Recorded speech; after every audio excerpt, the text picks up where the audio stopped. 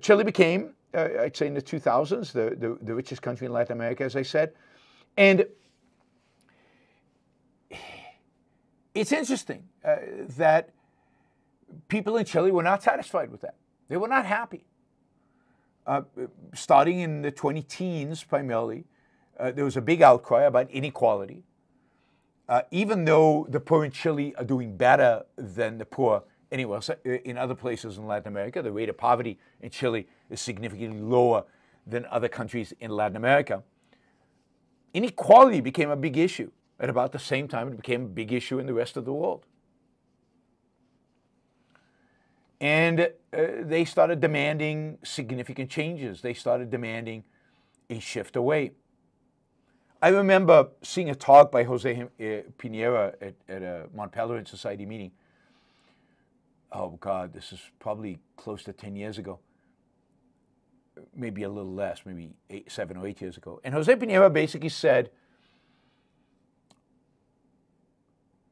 that the successful people in Chile, the rich in Chile, Jose Pinera, the architect of the privatization of Social Security, were feeling guilty. Guilty for their success, guilty about the inequality, guilty that they were so rich and there was still poverty in their country.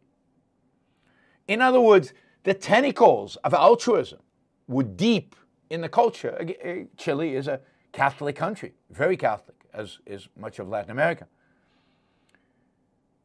And it's impossible to sustain freedom.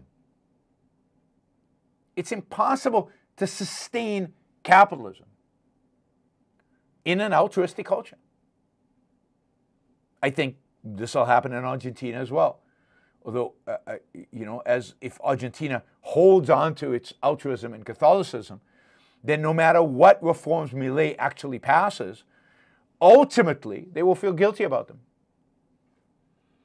And that guilt ultimately manifests itself.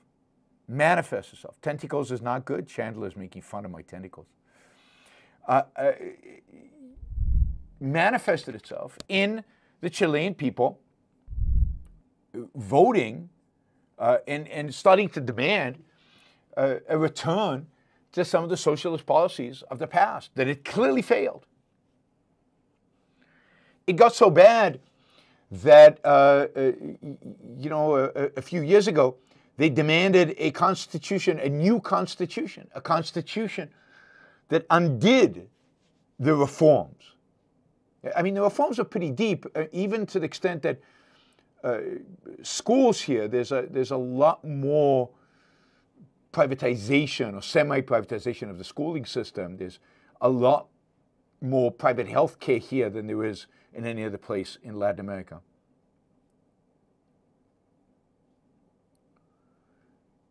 So you have, so they demanded that there be a constitutional convention to undo the liberalization, and they landed up electing a leftist Marxist president. Now, what's interesting is that when the leftist Marxist president came into power,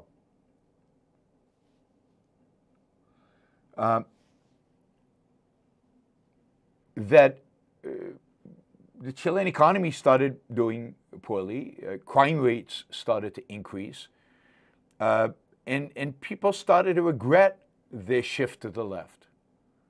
I don't think they regret their opposition to the liberalization, but they don't like this president, partially because of their regret around the shift to the left. When a constitution was presented to them, they would undo the reforms of liberalization and would make Chile a much more socialist country. They turned that down. They voted against it. It's interesting, though, that when it went back to the Constitutional Convention and they adopted a right-wing constitution, a much more religious constitution that banned abortion and things like that, and that came to a vote, they voted that down. So that's good.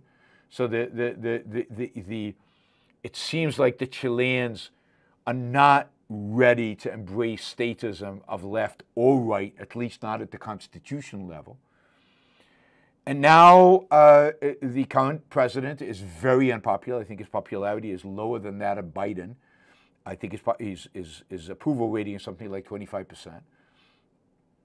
And in the coming election, it's likely that a right-wing statist will be elected.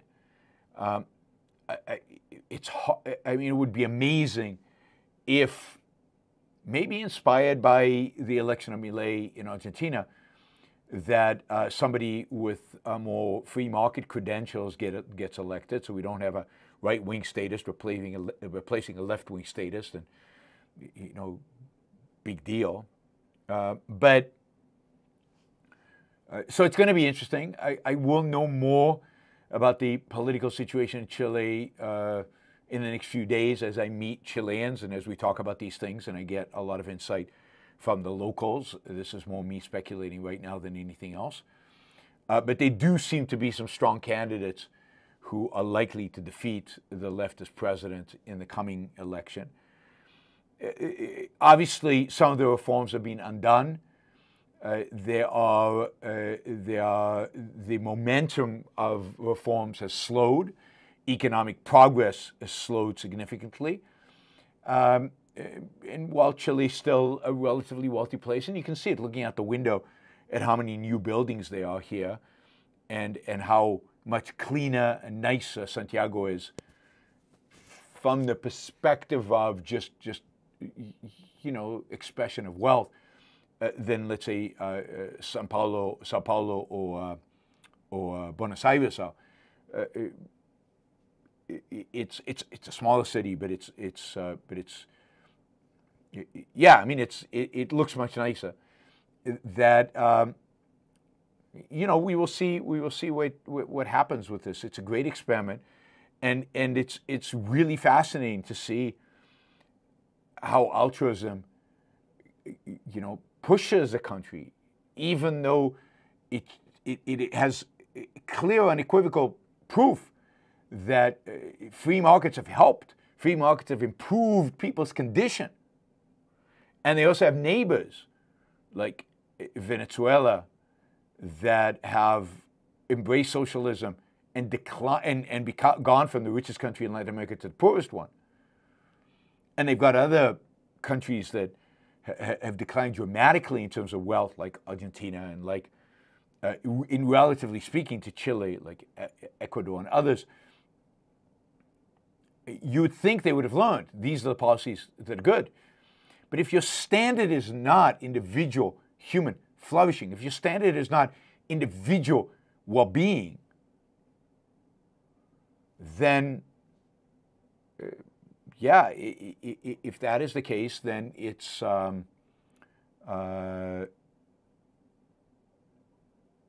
if that's not the standard, then if altruism is the standard, if guilt is what drives decision making, then people are willing to give up the wealth, the prosperity, the flourishing, the freedom in order to feel less guilty.